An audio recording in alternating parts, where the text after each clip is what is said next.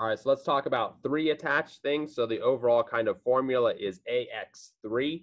So a good example of this one is BF3, boron trifluoride. If you think about trying to get three things as far away as possible, you're going to form essentially a triangle kind of looking thing. And then if you think about these bond angles, it's a triangle, so it's divided by three spots. 360 divided by 3 is 120 degrees. And so the name of this is trigonal planar. And so if we go to our model right here, we've got linear. On this top right here, we're going to add one more bond. And you see it's like this triangle that's flat, right? And you can see in the bottom left, both of the names are trigonal planar. And then if you take a look at the bond angles, they're all 120 degrees. You have to be careful with some of this stuff a bit. So let's take a look at H2CO. Again, I'm not going to draw any of the lone pairs on the outside stuff. And so this carbon still has three things attached, so it's still just trigonal planar. But now we've got double bonds and single bonds. And double bonds, you can think of them as being bigger than single bonds or having more electrons than single bonds, so they repel more.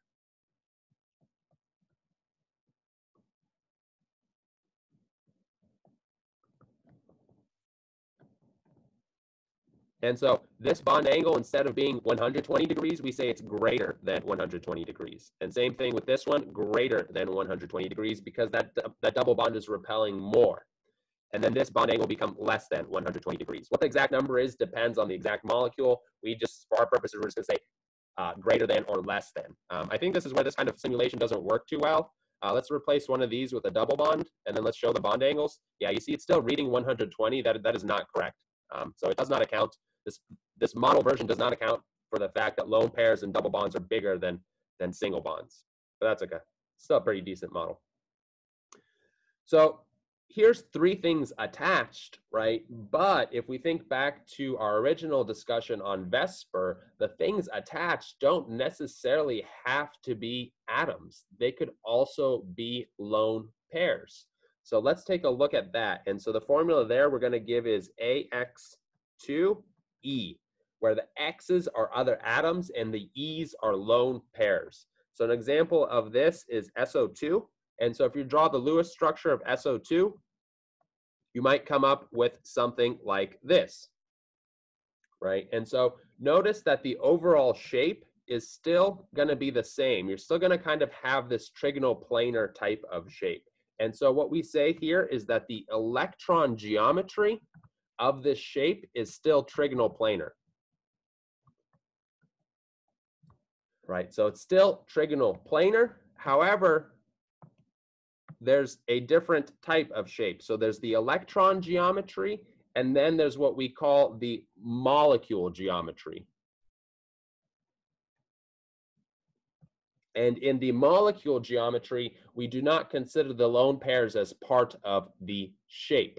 And so if you ignore this lone pair, you can see that the overall function of this kind of compound, if you think about AX3, right, it's going to be trigonal planar. And then we just ignore one of these because it's a lone pair. Now you can see we're no longer really looking trigonal planar, but what we're called is bent because this molecule looks bent. And so think about this bond angle. Remember, lone pairs repel more than single bonds, more than double bonds, more than triple bonds. So this bond angle is less than 120 degrees. And we call this shape as bent. The molecule shape is bent. The electron geometry is trigonal planar. So let's take a look at that at our molecule here, right? So there's the trigonal planar. You can see the bottom left, both the molecule and electron geometry are trigonal planar. Take away one of these bonds and then put a lone pair in instead. And so now you can see the molecule geometry says bent, while the electron geometry is trigonal planar.